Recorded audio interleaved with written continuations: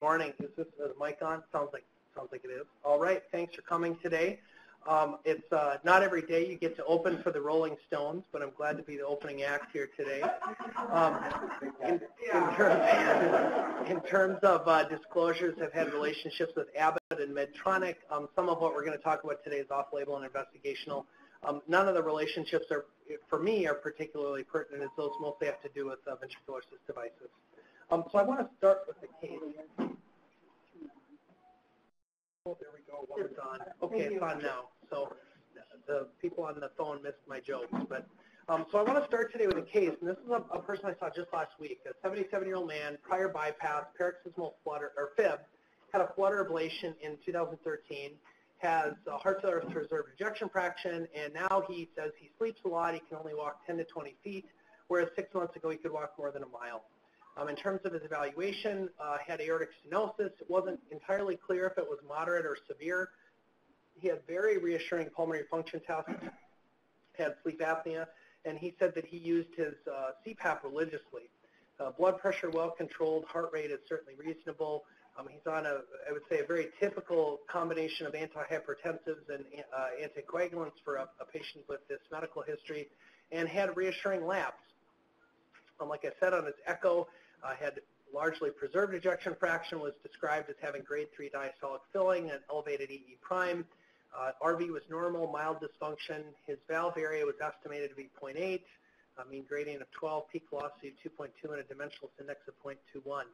So he was referred for angiography that showed patent grafts. His native vessels were occluded, but had widely patent grafts. And on a valve study was found to have only moderate stenosis. I think what was also notable about this study is, when a patient with unexplained dyspnea had a right heart catheterization done, and at baseline, although he was a little hypertensive, his wedge pressure was pretty preserved, but with a little bit of arm exercise, his pulmonary capillary wedge pressure jumped up pretty substantially, and we'll come back to that throughout the morning here. So when I see patients with heart failure preserved ejection fraction, I have sort of a mental checklist that I go through. First of all, do they have any uncommon etiologies? Could these symptoms be something masquerading, constriction, restrictive disease, amyloid?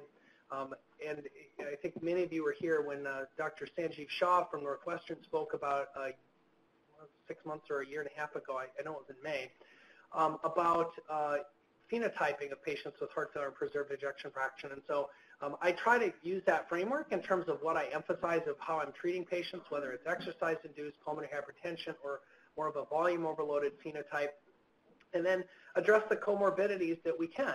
Fix the coronary disease, address atrial arrhythmias, address sleep disordered breathing, address anemia, and if they're obese or deconditioned, try and address that. If you think back to the patient I just presented, his coronary disease has been addressed, his rate's controlled, he has sleep apnea, but it's treated, he's not anemic, and he was actually not a particularly obese man. And so one of the other things that we've started doing a little bit more is addressing congestion with cardiomems, and I'll mention that briefly.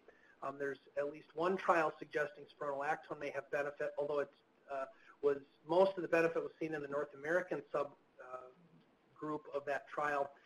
There was a recent study suggesting that nitrates actually may worsen exercise, and so that's often in conflict with treating the coronary disease. And then finally, for patients like this, I think it's incumbent upon us to be considering them for clinical trials. So I just want to mention quickly the role of cardiomems in these patients. This is a implantable pulmonary artery sensor that we've been using more and more of. I think we have about 65 patients in our practice now that we follow that have this. It's been shown to significantly reduce the risk of hospitalization for heart failure. And I think what's notable is that the benefit is the same, if not even greater, in patients with a preserved ejection fraction. So this is one of the few evidence-based treatments that we have for this pool of patients. But again, thinking about this in general, most patients present with some form of effort intolerance. And it's thought from a pathophysiologic standpoint that a lot of this is driven by an increase in the left atrial pressure during exercise. We can learn something from an old syndrome called Ludenbacher syndrome that was published in 1916, although was originally described in 1750 by this German gentleman here on the right. And this is a combination of mitral stenosis and secundum ASD. And what was found in this condition was that when people had this ASD, they didn't become as symptomatic from their mitral stenosis, and they often would live much longer than would be predicted on the basis of the mitral stenosis alone. The concept here being that it works almost like a pop-off valve. And so this is from a recent study looking at both some actual and then some simulated pressure measurements of this type of condition. And specifically on the top panel here, you can see this is a patient with severe mitral stenosis. They've got, you know, enormous V waves in the initial tracing when their ASD is occluded, and then when it's open, you can see that those it's dramatically blunted. Similarly, when it's with a computer simulation, it sort of suggests the same marker. Taking this further, this same group that was working on simulations and trying to understand from a theoretical standpoint how this might work, they did some pressure volume loops. And for those of you that don't look at these every day, smaller and down to the left is generally considered advantageous in terms of the heart is filling and it's working at lower pressures, and there's less work that's being expended. And so in this study, they were simulating the presence of an atrial septal defect or a shunt, and the blue readings are baseline and the red is with the shunt. And what they found was that with the shunt, the pressure volume loop for the left atrium shifted down into the left at rest, and the LV pressure did as well. And more importantly, I think what you can see if you look in the upper right panel is that with exercise, people that don't have a shunt have a pretty significant shift to the upper right quadrant of their pressure volume loop with exercise. And so that, in a sense, this describes the phenotype of heart failure with preserved ejection fraction, where people are able to generate the same cardiac output, but they do it at a higher pressure, and that pressure is often what leads to a lot of the symptoms people have. So, you know, Paul and I wanted to talk today a little bit about the intersection between heart failure and structural disease, because I think there's a lot of overlap and we're going to see a lot more of it in the future. So, you know, from my standpoint as a heart failure cardiologist, I'm a little bit of a fish out of water in that although we deal with valve disease all the time, I'm by no means an expert on it. This is very common in heart failure patients, whether they have LV failure, RV, or biventricular failure, especially with mitral valve disease. If they have a low ejection fraction, the outcomes are pretty poor. And it's not too infrequent that we'll see patients that had mitral valve surgery and it's now 6 or 12 months later and they're struggling and now they need a VAD. It's unusual that their surgery was done here, but this happens where people get this surgery and it probably was not the right operation for them. And from my perspective, medications will often make mitral valve disease in particular better. So we have this mantra of, in a sense, most patients that we see with ventricular failure, we want to decongest them, vasodilate them, and treat their heart failure. So we really spend a lot of our time on what I think of as the alphabet soup of heart failure, of pushing the beta blockers, pushing the ACE, ARNI, ARBs, defibrillators, considering aldosterone antagonists, all the things that we do for other heart failure patients. And we have not typically thought of the valve disease as, you know, it sometimes is the primary pathology, but it hasn't been our primary target. And so as a heart failure cardiologist, I'm starting to shift my thinking on this a little bit. So I'm going to go anatomically, so to speak, through the heart and talk a little bit about my approach to medical management, first of tricuspid disease. And believe it or not, the whole concept of Starling's law and preload afterload contractility is something that I think is really useful, whether you're talking about the LV, the RV, or both. The challenge with tricuspid disease, however, is that it's tough to know what your volume status should be, what should the goal be, and in particular, if you rely on jugular venous pressure to estimate someone's fluid status, this is hard to do if they've got severe tricuspid regurgitation. They have a pulsatile vein. Where do you take it? Even if you have an invasive pressure tracing, what's their actual volume status? So I think this is something that's hard to measure and hard to pick a good goal. Afterload reduction, pulmonary vasodilators unfortunately remain pretty expensive for this, and using them for tricuspid valve disease is off-label. I end up writing several authorization or requests for appeals for patients who, for example, get RV failure after they get an LVAD and pursuing pulmonary vasodilator treatment. And often these patients have low pulmonary artery pressures. They don't meet conventional pulmonary arterial hypertension criteria, so payers aren't eager to pay for these drugs. It's the same thing with tricuspid regurgitation. If you have a patient that you think might benefit from RV afterload, This is one approach, but it's certainly something that's not conventional, and it can be a challenge. Contractility, the only thing we really have here is digoxin, and there's no data that I'm aware of using this specifically to treat tricuspid regurgitation. And then, of course, we have to consider addressing the anatomy or any mechanical causes, whether it's a device lead that's tethering a leaflet, for example, or just dilation from long-standing atrial fibrillation. So what I wanted to do is I spent a little bit of time reviewing what is some of the contemporary literature on what we know about isolated valve disease.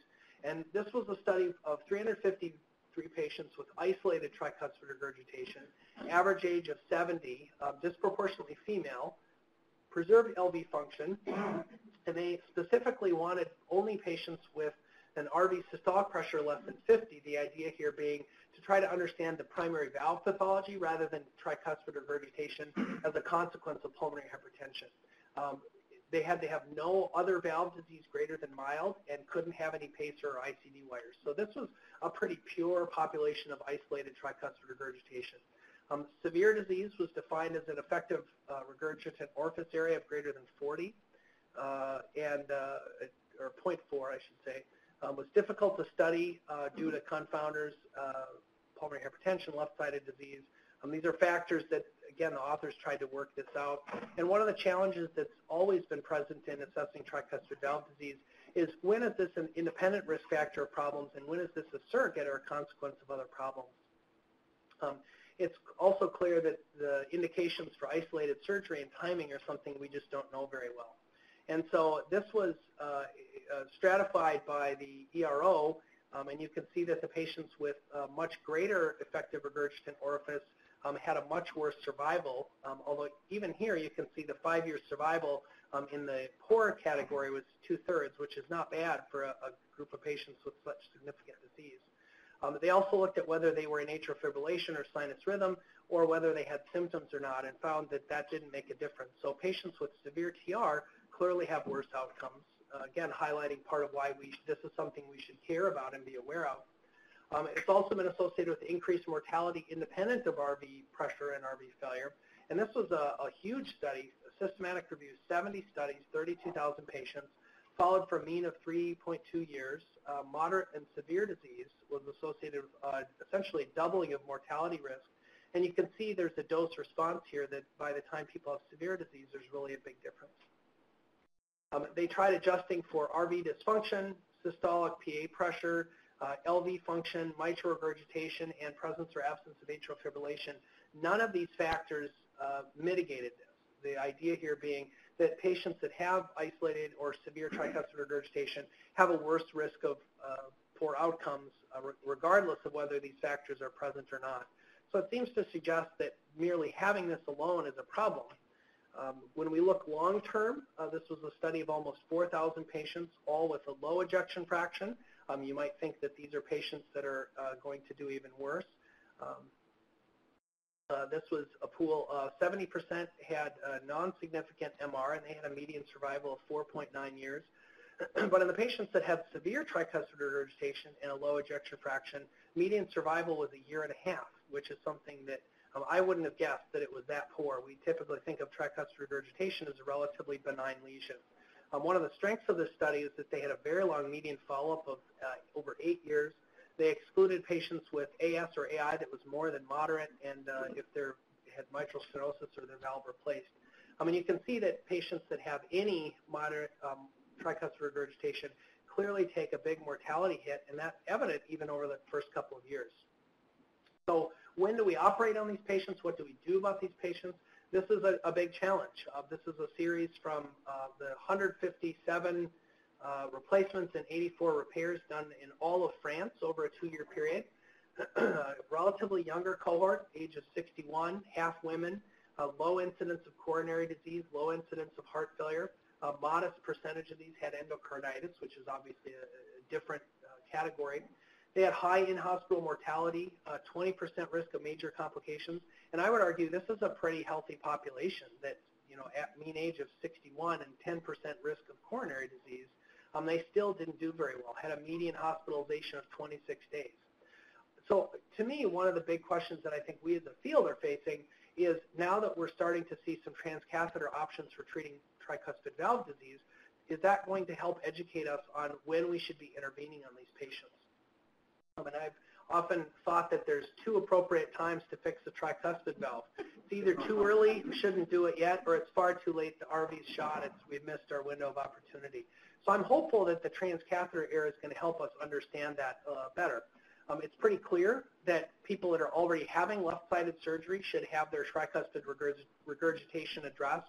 This is a meta-analysis showing that risk of death and all-cause mortality is better in patients that have their tricuspid valve repaired when they're having left-sided surgery for other indications. So I want to shift gears now and talk about the mitral valve, again from the perspective of someone who predominantly does heart failure. And this was a series over 10 years of 1,300 patients with moderate to severe mitral regurgitation. This was recently published in Lancet. It's a series from Mayo. A median age of 77, and a substantial fraction had impaired LV function. Mean ERO was 0.25, and half the cardiovascular deaths, or I should say half these patients died of cardiovascular death, and the relative risk for dying of cardiovascular death in patients with moderate to severe mitral regurgitation, controlling for other factors, Charlson Index, and other medical comorbidities, having moderate to severe mitral regurgitation doubled your risk of death. They had 64% of these patients had heart failure at 5 years, which I thought that was lower than I would have expected. And they also found that only 15% of this entire cohort had surgery, and of those that had surgery, or I should say, of those with an LVEF less than 50%, only 5% of those patients were referred to surgery. So this is clearly a disease that has substantial morbidity and mortality. We have not had great treatments in terms of the surgical options. And again, this is from Rochester, and so, you know, in a place that is generally accepted to be pretty good at what they're doing, only about 25% of the patients that had class 1 in, you know, uncontroversial surgical indications were having surgery. And here's a graph showing the observed to expected mortality, and you can see that regardless of the ejection fraction, and the patients with low EF clearly did worse. And I think one of the things that's notable here is in the EF less than 50% group, you can see that by 2 years, only about 60% of these patients are still alive. And I can't give a talk without mentioning a little bit about LVADs. That's a condition that we now have an 80% survival at 2 years. So people with this severe of mitral valve disease might also be candidates for other treatments. What about medical therapy? So this is a paper looking at the management and outcomes and the distribution of how people are managing this. People with a moderate to severe functional MR with severely reduced EF, almost 1,500 patients, 75% were treated with medical therapy. Yet if you go to the guidelines on what is medical therapy for MR, this is it. This is all it says. It's reasonable. It's a 2A indication, and if your EF's less than 60%. Oh, and by the way, don't use vasodilators if you have normal systolic function. So there's not a lot that we know about medical therapy for MR, and that which has been recommended is not as evidence-based as we often like to think. So looking at this pool of patients, those that had surgery clearly had an improved outcome, and we'll skip the multivariable analysis here. So I think it's fair to ask whether medical therapy actually alters the course of this.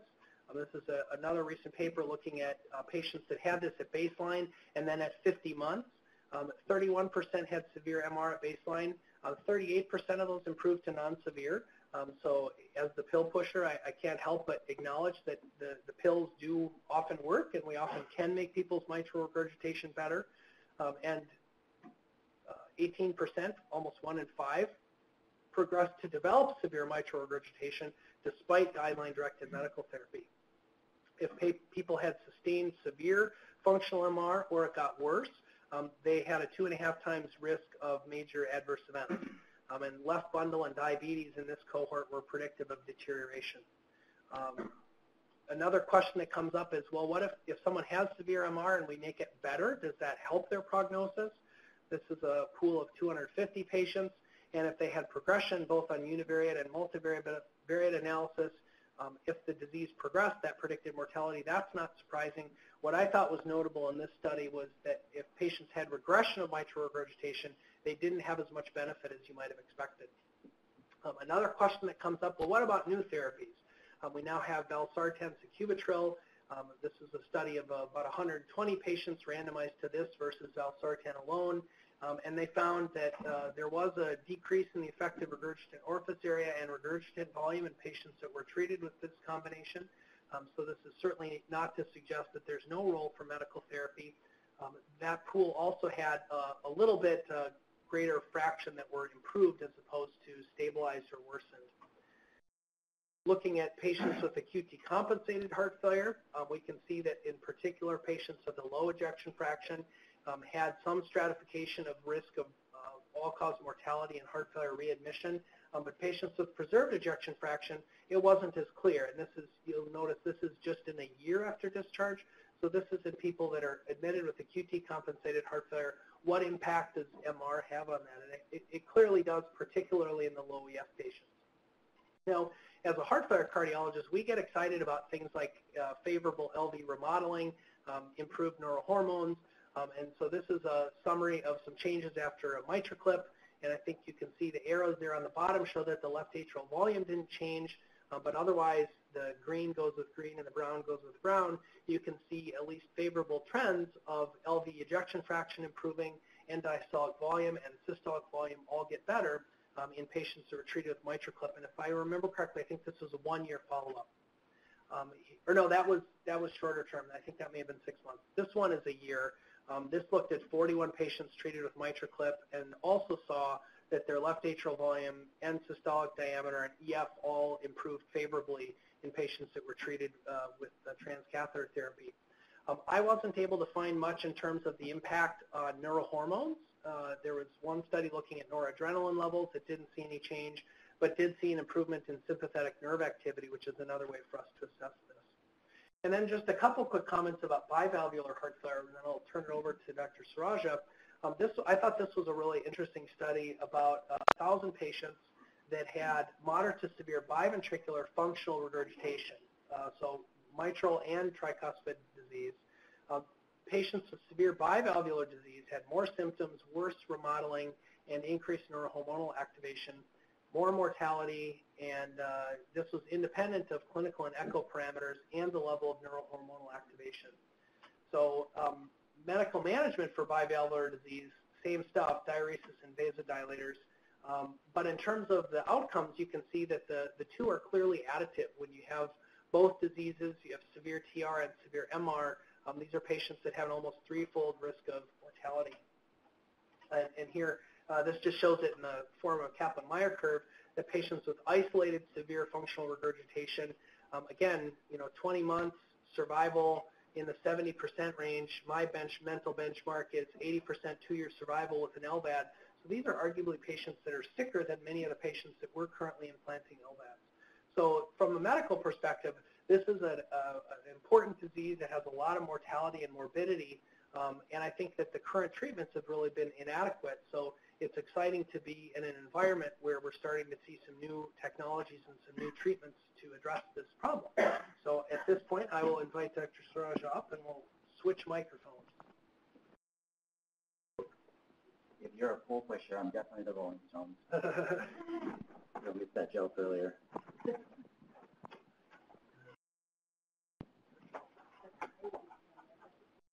Okay. Okay.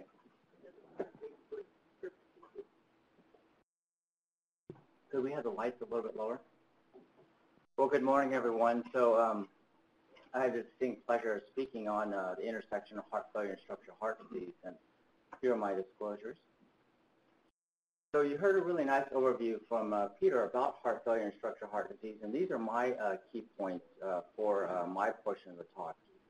And that, Peter described a lot about heart failure and the intersection with valve disease, and they really do beget each other. And I'm going to show you some data from my perspective about this. And then I'm going to talk a little bit about structural heart disease therapy and how it does improve symptoms, even for patients who are in the latest stages of heart failure therapy. And then finally, I want to spend some time and talk a little bit about what we're doing here at MHI and also the foundation, because I think we all should be really proud of our program.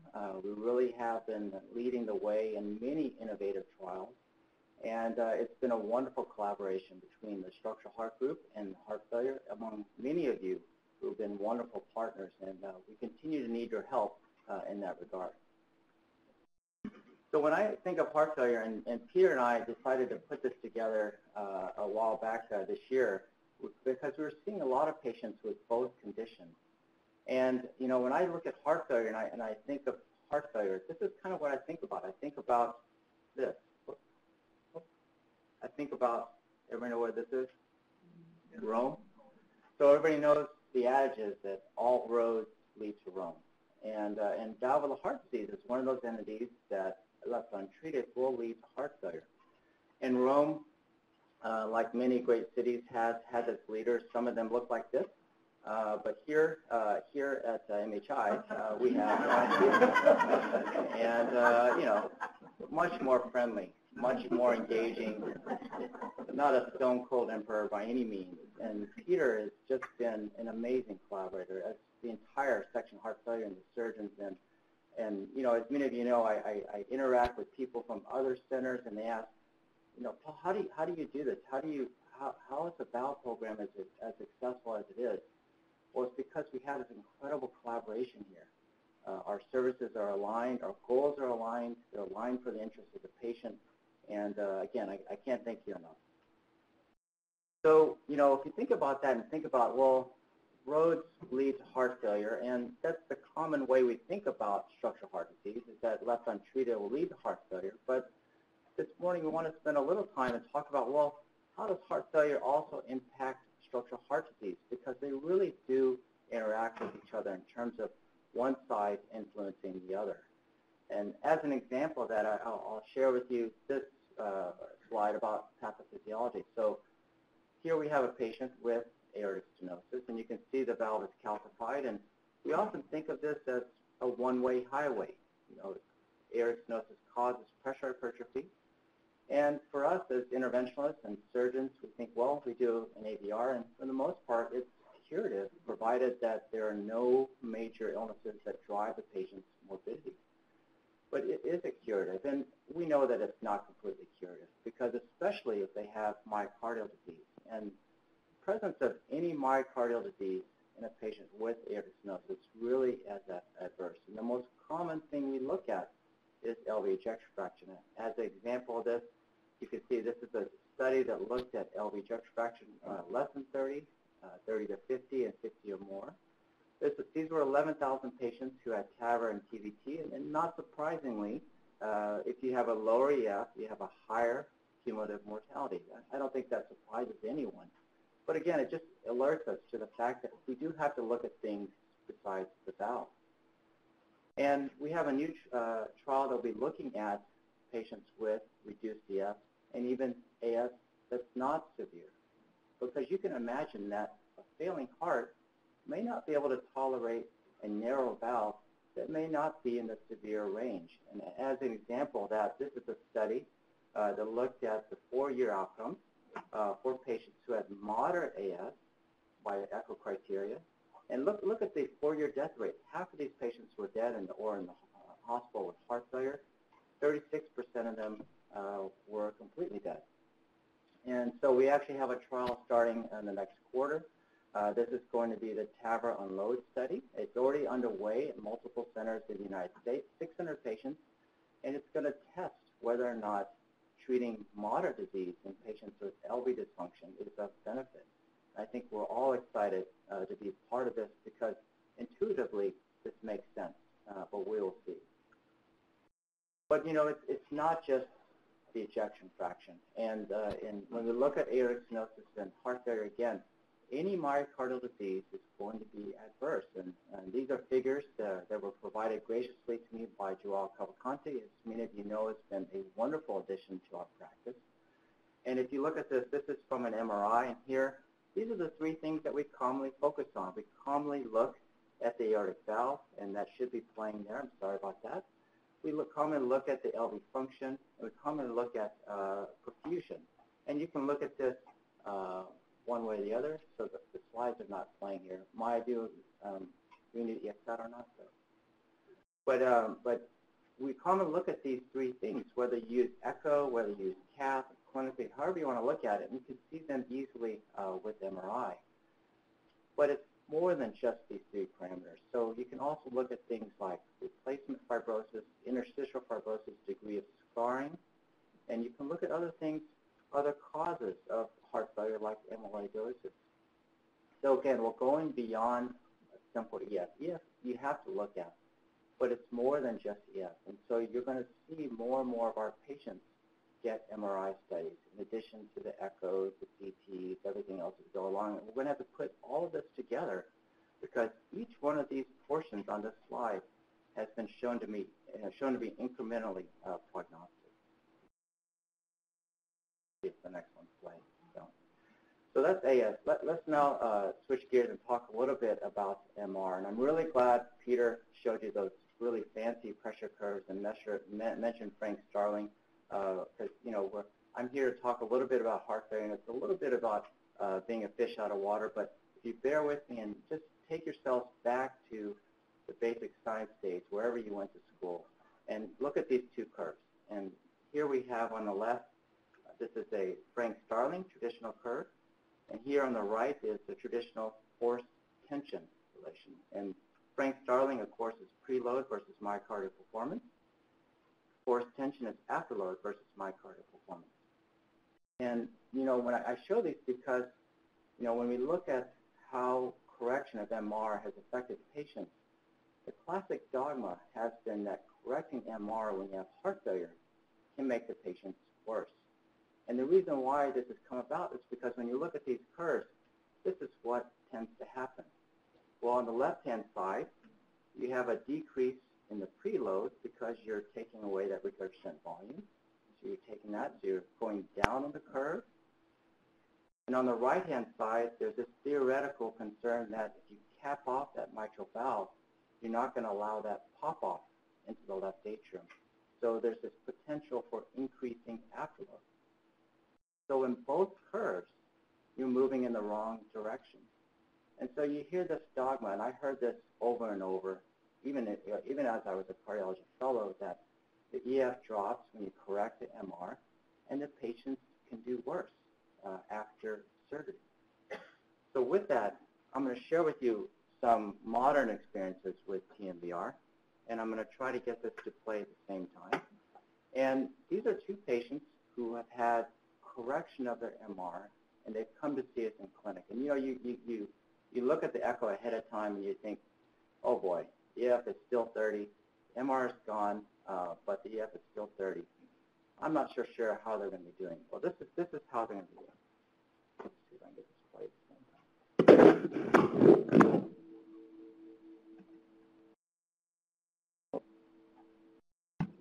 Okay. I feel great. I don't feel any different now than I did when I was 25, other than the fact that I'm old and if I get up and do things in a hurry or whatever, I get tired. But I feel absolutely fantastic.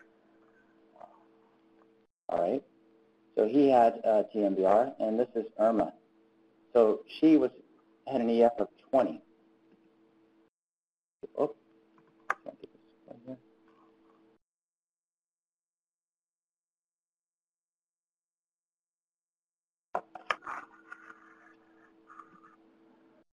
I'm doing great. I feel good. I'm doing yard work, my housework, mowing.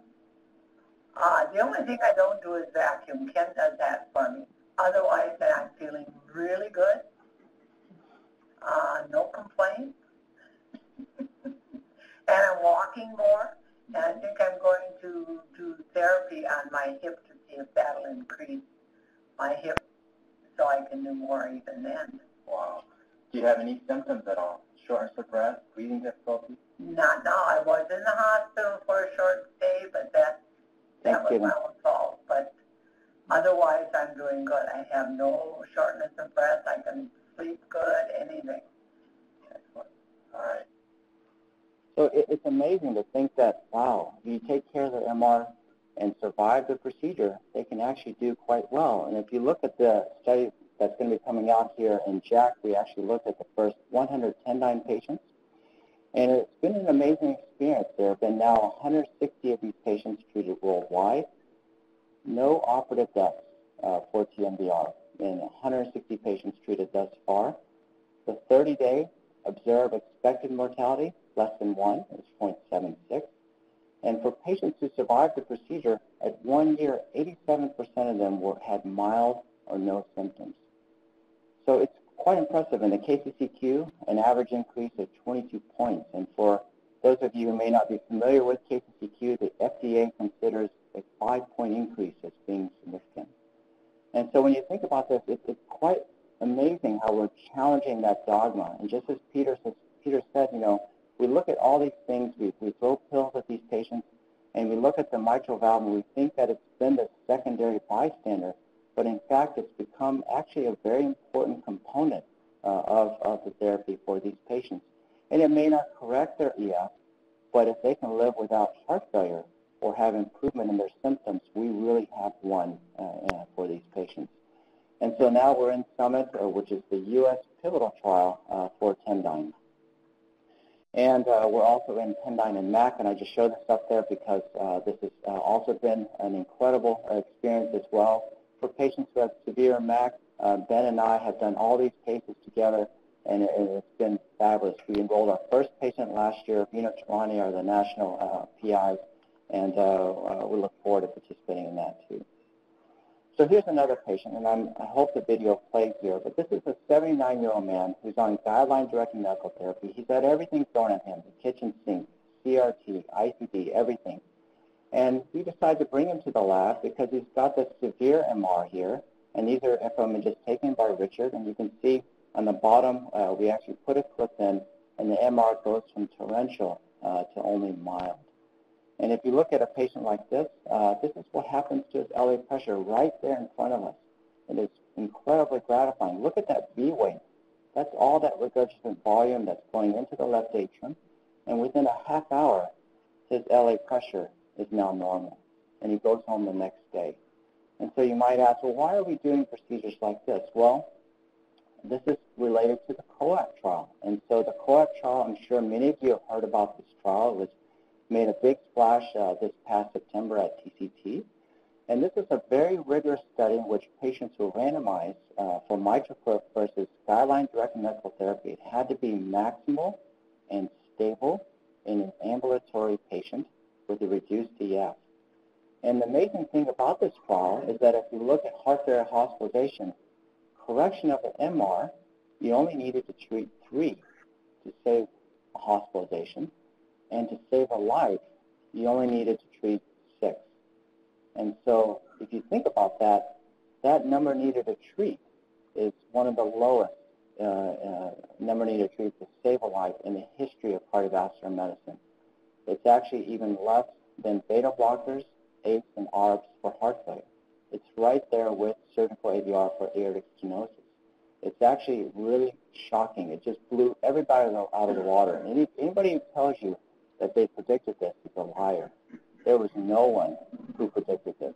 No one. And you might ask, well, why is this happening? Well, this is an example of how MR and heart failure really do beget each other. So if you look in blue are the patients who had MitraClip, and you can see this is LV volume. Look what happens, or sorry, that's medical therapy. Look what happened to the patients who had medical therapy in terms of LV volume.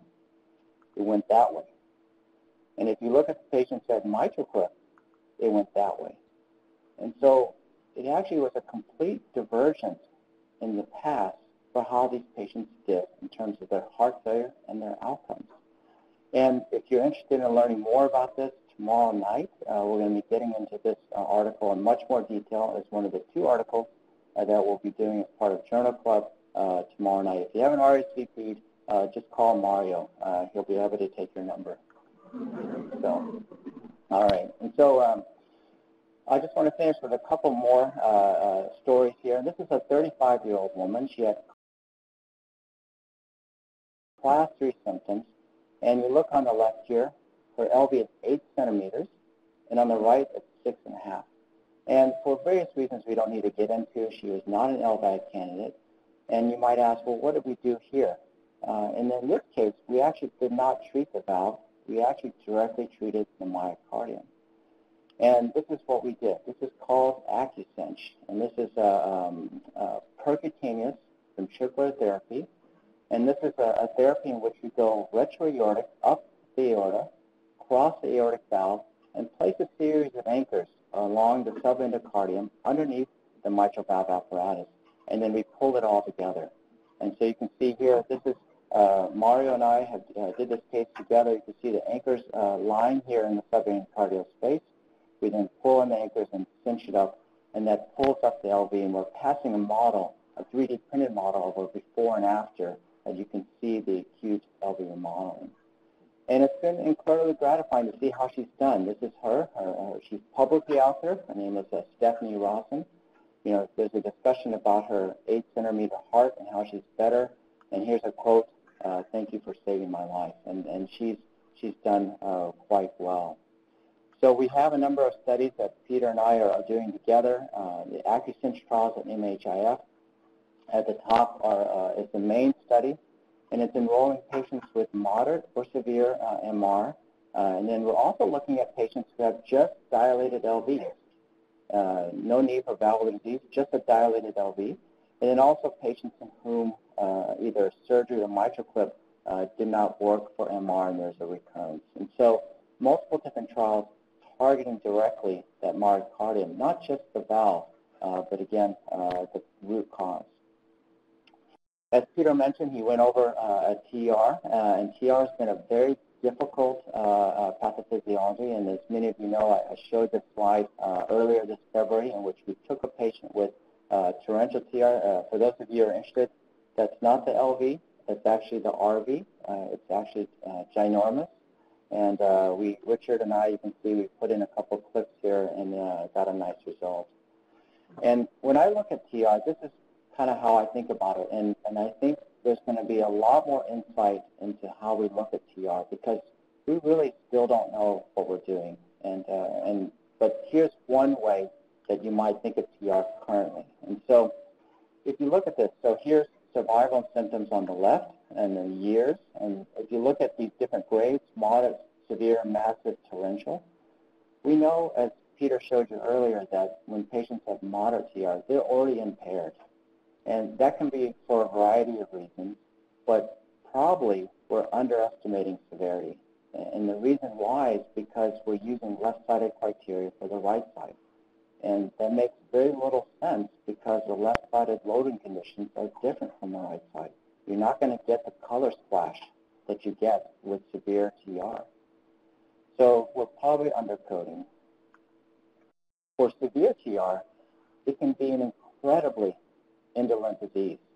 And you might ask, well, why is that? Well, Peter described the medical therapy for that. And the reason why, I think, is because severe TR is actually relatively easy to manage with diuretics. For those of you who take care of congenital patients, you know you don't have to have a tricuspid valve. You can actually do a lot with diuretics and medical therapy. But for those patients who have significant TR that's impacting them, they're often on diuretics for left-sided disease. You know, if you think about that, you're treating other heart failure with diuretics, and that can mask the underlying RV dysfunction that's happening from the TR as the patients are going along. I think that RV failure is a late phenomenon. It's a judge duty, just as Peter showed you. It's really, really late. When RV failure happens, the RV is far gone. It's dilated, and it's a very bad, ominous sign. And then after that, once you see that happen, and you get massive and torrential TR, it's an extremely steep drop-off. But importantly, it's actually steep both ways. It's steep going down, and it's also steep coming up. And you might ask, well, why do you say that? Why do you say it's steep coming up too? Well, these are data that are actually I'm showing publicly for the first time. These are data from the Triluminate study, which is looking at TriClip for TR, the mitral clip devices for TR. first 60 patients, and here along the bottom is severe, massive, and torrential at start, and this is KCCQ at 30 days. And you can see all of these patients had improvement in their KCCQ by about 15 points on average. But what I'm not sharing with you here is that this is achieved by just one grade reduction in each category. In other words, the torrentials went to massive, the massives went to severes went to moderate. So half the patients still had severe TR, but there was still considerable meaningful improvement. And so it's steep both ways. And I think for those of you who see these TR patients, you don't have to do a whole lot. TR can be somewhat forgiving, and you can actually improve renal perfusion, you can improve their quality of life, even with modest improvements in the TR. And we have two studies here. We have TriCinch, which is the Fortec device. I don't have time to show it to you this morning, but we also have the TriClip. So two TR studies here. David Adams and I are the national investigators. This will be a 40-center study, probably about 600 patients across the United States, and we're launching here in the next quarter. And then finally, I want to end with this. And for those of you who don't know this already, Peter, Mike, and I, among others, will do these for you. If you have a patient with unexplained dyspnea, effort tolerance, and you're struggling with why these patients are continuing to call me with complaints, we'll bring them to the lab and do exercise studies. And the way we do this is we use a supine bike. We use a VO2 to measure directly the cardiac output and accurately. And we'll have a swan or a wedge catheter to measure the right-sided pressures. We'll often also even throw an echo to look at exercise-induced valvular disease to get the complete picture. And for some patients, you'll see something like this. This is one of our patients, normal at rest. Wedge was 12. And with 20 watts of exercise, her wedge was 39. So not surprisingly, she's class 3. And as Peter mentioned, there are many different things you can do for HFpEF. From the interventional side, there is some excitement about atrial shunting for heart failure. There are two devices out there. There's the Corvia, which is this 8-millimeter device, and there's the V-Wave, which is a 5-millimeter valve. And both of these have been shown to decrease exercise-induced pulmonary capillary wedge pressure. And if you're interested on an editorial about the state of the art, Peter, Mike, and I actually wrote one that just came out last week on the V-Wave, which is in JACC interventions. But we also have a new device, and this is something, again, publicly being shown for the first time. This is the Root device, and it's made by Edwards. And one of the criticisms for these devices has been that it's an atrial shunt, so you're creating a hole. Well, Mike, Rooney, and I, and Emil here, and Mario, we actually spend a lot of time closing these holes, right? So why do you want to open one? Because there can be this risk of paradoxical emboli. Well, Edwards has actually come up with this ingenious way of actually going through the coronary sinus and creating the hole there.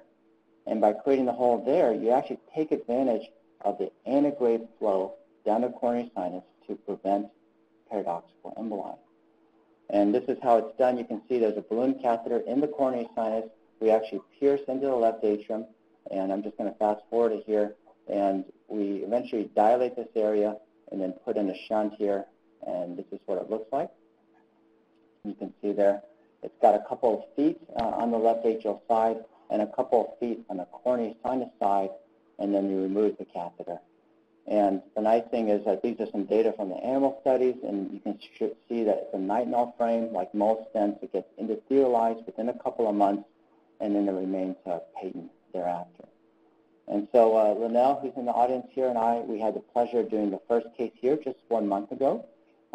She was that patient who had a wedge pressure of 39 with exercise.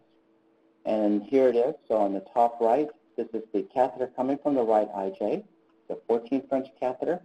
We go into the coronary sinus. We put a wire in. We blow up a balloon to stabilize things.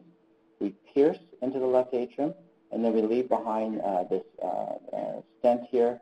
And these are beautiful pictures taken by Richard Bay. And you can see here this shunt here on the 3D image, and then patency here with the colorful imaging. And so this is a brand new device. We're really excited to be part of this. I am the PI for this nationally. Right now we have 4 centers. We're going to have 6 here in a couple of months. Ambulatory heart failure with either preserved ejection fraction or reduced. They have to have elevated wedge at rest or with exercise and on stable medical therapy. And obviously no significant valve disease are the things that could be causing the HFpEF. And we're actually going to be enrolling right now. So again, it's been a pleasure to be a part of this. My 3 key points: think of heart failure and how the 2 entities beget each other. Think of structural heart disease. I do think we can do a lot for these patients, even in the latest stages of heart failure. And again, I can't be more proud to be part of this program with Peter and all of you. It's been just amazing to be leading these trials, and we're really grateful for all your help, and we still need your help. So thank you very much. And before we finish, I just want to, I can't see who's out there, but if all of the heart failure research coordinators and the valve research coordinators could just stand up for us. So Sarah, I know Sarah's here, and I just wanted to really acknowledge all of them because enrolling in these patients, it's a labor of love, and we actually started meeting regularly and to talk about strategies for enrollment, and I wanted you to see their faces so you can call them and not me. So thank you all.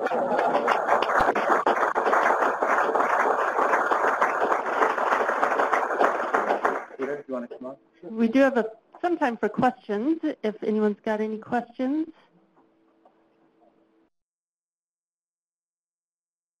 All right. Great talk, obviously. And the question that I have, we see now patients floating in, and they are not on, therapy that was started by Peter and his group. So they are sometimes on no therapy. If we have calls about eligibility for trials, you see that even referring institutions that academics are not putting patients on optimum medical therapy. So how do we, get this out of in the community? Well, that's a great question. I think we spend a lot of time thinking about how to optimize medical therapy in general and how to be sure on a population basis that we're doing that. So I think that's something that, that we've been working with HDI on and hope to hear more about that in the future. On an individual patient basis, one thing that I know we've talked a little bit about is that I think we, at least as the heart failure group, are happy to see these patients and sort of co-manage them and co-evaluate them with you, much like we do with the surgeons when we're looking at patients for LVADs. And so we're eager to be involved in whatever way is helpful, and I think it also helps sensitize us to the treatment options that are available, knowing sort of what's involved and who's eligible for these trials. So feel free to use us in that regard, but on a bigger population basis, that's sort of a holy grail of heart failure care, is how do we make sure everyone's getting not just to be on an ACE inhibitor, but that they're not just on 2.5 of lisinopril and that's declared adequate. I mean, for me, everything starts with medical therapy, and so if they're not on optimal medical therapy, I just refer them straight to sectional heart failure. And what we really haven't talked a lot about is also the role of these devices in the context of LVAD and transplant. And I think that's actually a much more difficult situation. As an example, the 35-year-old woman that I showed you earlier, there was a lot of discussion that we had, well, we should really insist on an LVAD in her or insist on a transplant. And those types of collaborations are going to become really, really important. So I think of us as sharing more and more patients and not being isolated silos like we historically have been. Terrific talk, and just a segue on that, Paul. One problem that we saw also is in patients that have functional advanced MR. When you put the VET, not all of them after you do the VET, they resolve their MR, and there's some emergent data that big prolongation or continuation of that MR is also bad. But would like to hear your thoughts about maybe it doesn't occur here in MHI, but after device implantation, a lot of these heart failure patients have ICDs and CRTs and whatnot. Tricuspid regurgitation related to pacing leads, how does that change your approach, and would that change, and how would you tackle that? So you can do transcatheter therapy with the pacing or defibrillator leads in place, but the challenge is that those leads are often interacting with the valve, And if they're tethering open the septal leaflet, we just say no. And the only way we say yes is if they go and have a lead extraction and the anatomy is still suitable. That discussion becomes very, very difficult for these patients because it's a two-step process down a road that may not yield anything. You know, if you think about, and if you hear Chuck see what he says about lead extraction risk, you're asking the patient to take on the risk of extraction without clear benefit that the anatomy will be suitable for clipping or tricentia, whatever device you will do. And that discussion usually takes an hour or two, and it's because it's so complex. But, you know, those are very hard. So there are some newer devices, you know, the tricentia, they do say that you can do it despite the lead. But if there's any evidence that it's impinging the lead, then we say no. Chuck, do you want to comment on risk of lead extraction and how we've done a few of those and then done triclips? So we do extract leads if we feel that would be beneficial to utilize one of these devices. Unfortunately, you know, the risk of a major complication is in the 1% range. And if you take the lead out after it's been in for a while, unless it's acute, if anything, the TR will be worse or the same. It won't get better because if you're actually actively extracting the lead and it's on the tricuspid septal leaflet, you may actually tear the leaflet in some chordae as you're actually removing it. So you may actually make things worse. I'm actually very glad that you brought that up. But the second part of that is also, you know, there's a lot about electrical therapy that makes the heart better, and that also reduces MR. And one of the things I would caution you on is there was a procedure we were doing a while back through the coronary sinus to try to cinch up the mitral valve. And actually some of those coronary sinuses were occluded. And once they're occluded, you can't put a lead, a CRT lead in. So I think the electrophysiologist section always has been very progressive in terms of wanting to discuss and help and do things in an order that makes the best sense for the patient, whether that be lead extraction, putting in a CRT lead, trying his bundle pacing or something like that, that may actually mitigate factors, not necessarily mean that you won't go on to the other advanced therapies, but you know, trying to do it in a stepwise fashion so that you actually can get the maximum benefit from all the different therapies that we have. Say, Paul, Peter, excellent, amazing work. One of the things I struggle with is these really low EF patients. They're on optimal medical therapy. And what processes do you have in your mind to discern which way to go? You know, LVAD versus MitraClip, that sort of stuff. This is a great question. It's something I think we struggle with a lot. I rely pretty heavily on the hemodynamics. I think, you know, the clinical course and the size of the LV are factors. What's the person's, you know, overall medical status? What's their renal function? What's their psychosocial support? I think if the question comes up of, you know, whether there's a role for mechanical circulatory support here or not, then that becomes a matter of plugging them into the VAD evaluation process where, you know, we spend a lot of time thinking about this and are fortunate to have surgeons who straddle both worlds, who do conventional surgery for valve disease and who also put in ventricular assist devices. And so I think the collective judgment here is important. It's rare that there's any one person who sort of has the truth of what is best to do for any individual patient. And we sometimes struggle with, do we pursue more of a transcatheter valve approach because someone is a very poor candidate for mechanical support, even if the mechanical support might be mechanistically a more comprehensive solution. And I think the woman that Paul presented is someone who we could have made the argument that would have been a better treatment for her if you looked just at the valve disease and the amount of LV dilation and so forth. But when you took her whole medical and psychosocial history and everything into account, it was clear that that wasn't an option for her. So sometimes we have the decisions sort of forced upon us, but that's something that it really is a good example of why this is such a team sport between imaging and EP and interventional. And, you know, to Chuck's point, I had meant to include a slide on the role of CRT in reducing MR, for example, and just only had so many chunks of slides. But I couldn't agree more that electrical therapy often is important for that, especially for the low EF patients.